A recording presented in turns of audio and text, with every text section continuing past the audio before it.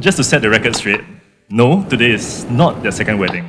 This is just part 2 of their extended wedding celebrations that started in Manila 2 weeks ago. It's my privilege to introduce you to, for the second time, but the first time in Singapore, Mr. and Mrs. Benjamin Khan. So initially we just shoot with like the robe and okay, that's nice. Like you pose really well. Not many people can say that they get to marry the love of their life. And I'm so lucky that I get to marry the love of my life, not once, but twice today.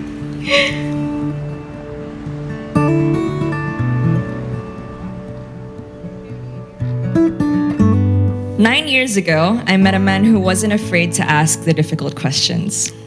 A man who, a year later, had the courage to make the first move. I fell in love with a guy who seemed to hold the entire world in the palm of his hand, all its weird and wonderful facts included. You are the most loving and sensitive person I have ever met. And I love you for being ever willing to put the people you love before yourself, always.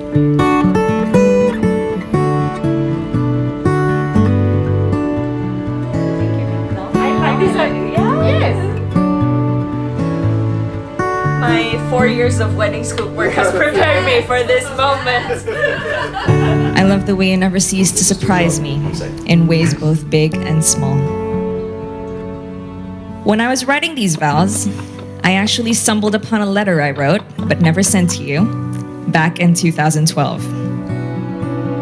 After reading it, I couldn't believe everything I said back then still rings true today. In it, I said, Ben, you are my light. The light that reminds me of the things that are truly important. The one that never fails to remind me that hope is never lost. I know that God gave me you, even before I knew what I wanted. I knew then that we share a bond that would last a lifetime. And that was just 2 years into a relationship we never thought would last. We had been dating for about 8 years before we got married.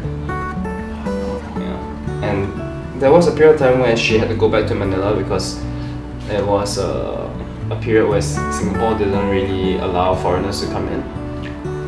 So she was in Manila for 1.5 years, which is, honestly, I think is the max any relationship should go, like being apart from each other, because it's actually really difficult. We Skyped each other every day, but it was still very difficult.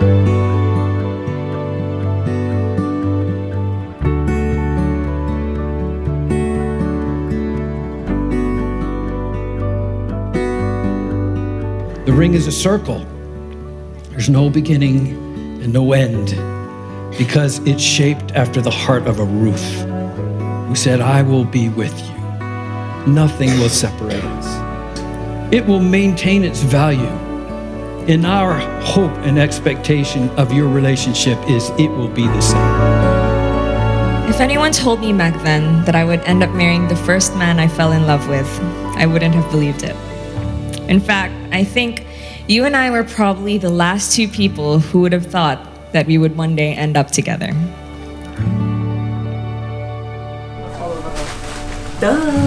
It goes like once and it's...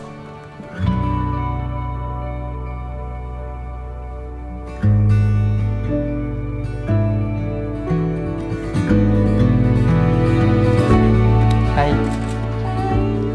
Here's your flowers. They are very nice. Oh yeah. Hello. Yay! Round 2 cake.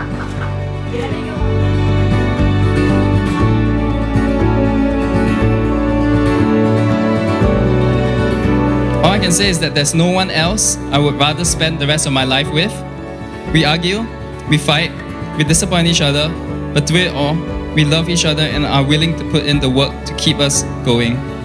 As we continue on the next leg of our lives together, may we never forget what God has done to bring us together and never give up the fight.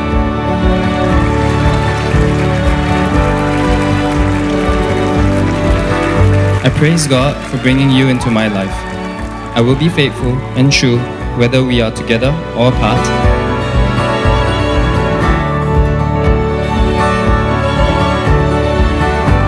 whether in times of blessing or hardship, whether I'm proud of you or upset with you, in sickness or in health, until my dying breath, in the presence of God and these witnesses.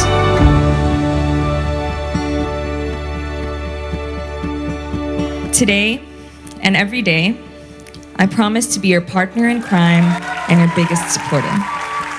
I promise to strive toward a relationship that reflects the love God has for us. I love you, Benjamin Khan, and I will spend my whole life showing you how grateful I am to spend it loving you.